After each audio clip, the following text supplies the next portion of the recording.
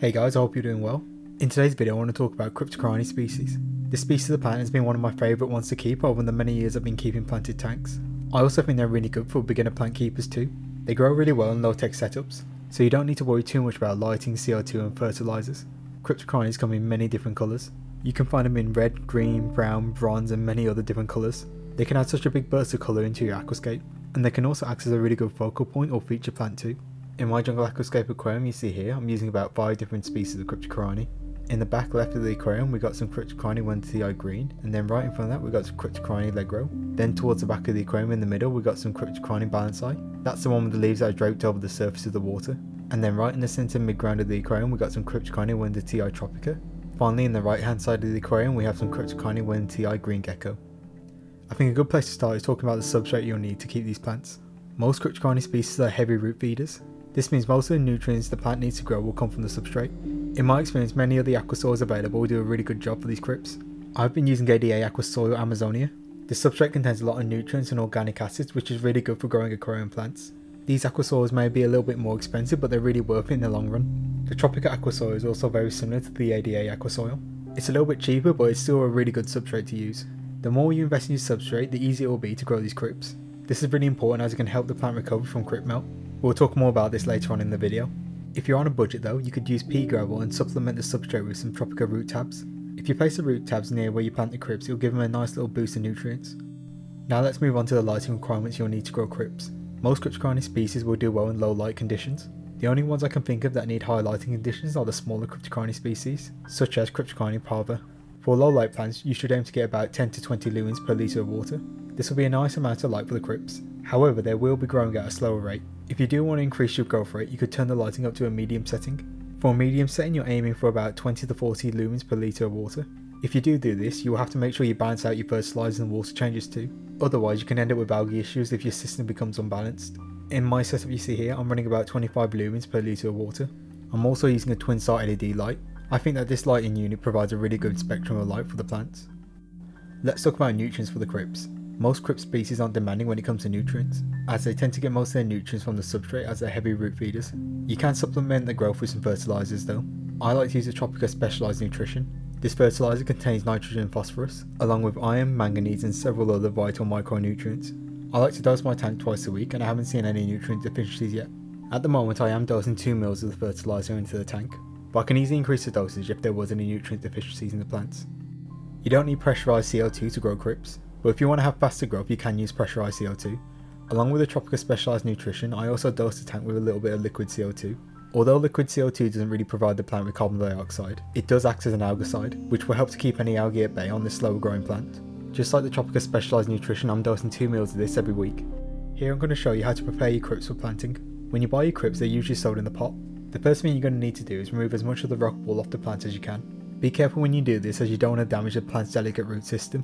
Something really useful to do is cut the roots back so they're about an inch long. This will help to promote new growth when planted in your aquarium. Next you're going to gently separate the main mother plant into separate individual plantlets. When you split the larger mother crypt into smaller individual plantlets, it will allow you to cover a larger surface area across your aquarium, and then after several months after the crypts start to grow and mature, they'll start to cover out these areas a lot more. Now you can see the benefits of splitting the main mother plant into little individual plantlets. Instead of one big plant we have 8 individual little plantlets. This will also make it a lot easier to plant the plant. Like I mentioned earlier in the video, crypts can go through a phase called crypt melt. This process usually happens when you add new crypts to your aquarium. When you buy your Cryptocorynes, they're in their immersed state. These plants are grown above water before they're sold to you. When the plant is in their immersed state, they have larger, broader, rounded leaves, just like the potted crypt you can see in the video here.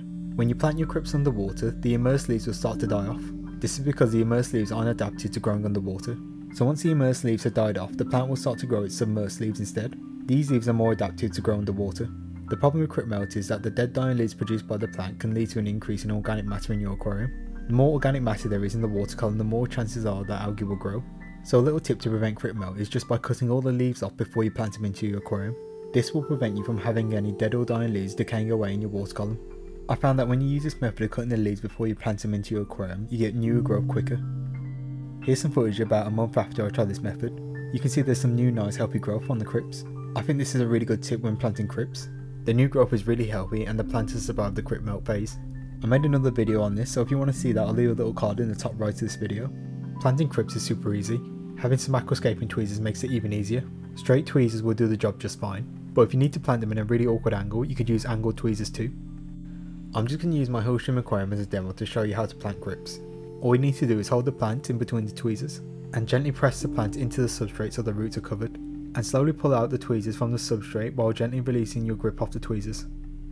Since we are on the topic on how to plant your crypts, let's also talk about where you should plant your crypts. Most crypts can grow to be about 15 to 30 centimeters in length, but smaller varieties like Cryptocoryne parva will grow to be about 15 centimeters max, and your taller varieties such as your Cryptocoryne balanci will grow to be about 30 to 45 centimeters in length. Crypts such as Cryptocoryne wenda ti should be planted in the mid-ground of the aquarium.